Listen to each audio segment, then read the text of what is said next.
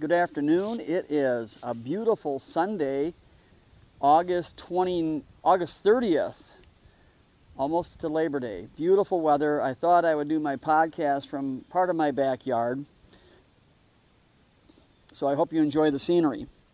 Today I want to talk about worship before warfare.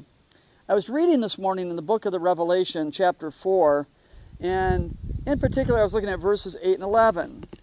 And it says, day and night they never stop saying, holy, holy, holy. Now, there's the cherubim, angelic, surrounding the throne. There's 24 elders surrounding the throne of God in this very futuristic worship scene. Holy, holy, holy is the Lord God Almighty, who was and is to come. You are worthy, O Lord, our God, to receive glory, honor, and power. For you created all things, and by your will they were created and have their being. John, the apostle, is recording this amazing heavenly worship scene. And as I was reading it, I was reminded and reflected back into the Old Testament. I was thinking particularly the book of Joshua. When Joshua and the people of Israel would go out to battle, they would often who would lead them in battle would be the priests. They would they would come before the Lord, and they would bring the Ark of the Covenant, and they would worship before battle. And that's what I thought of when I read this. And here in the book of Revelation, and by the way, I've seen that at other times too in the Old Testament, whereas the people of God would go out for battle, they would first be engaged in worship. And here in Revelation, the stage is getting set for the future. A final battle, Armageddon, the second coming of Christ, the return of the Lord, Armageddon, and then the consummation of the ages. And there's a final battle. And before this, though, there's this great scene of worship. And as I thought about those scenes, Old Testament and now futuristic New Testament, I thought that, that's very practical for you and for me.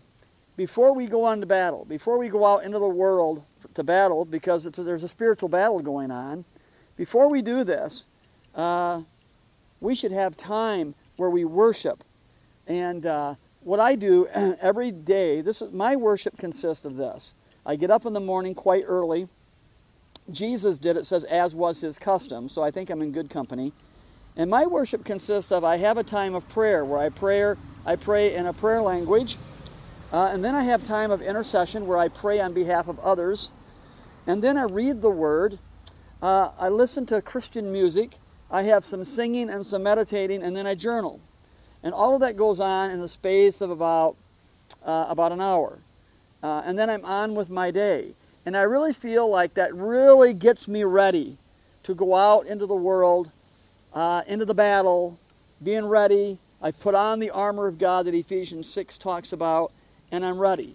And so I want to encourage you. I don't know what your routine is when you get ready to go out for whatever it is you're going to go out into the world. But remember, the Bible says, do not love the world into the things of the world, because those who love the world, the love of the Father is not in him. So there is a world system out there that is anti-Christ. There's a spiritual battle that needs to be won.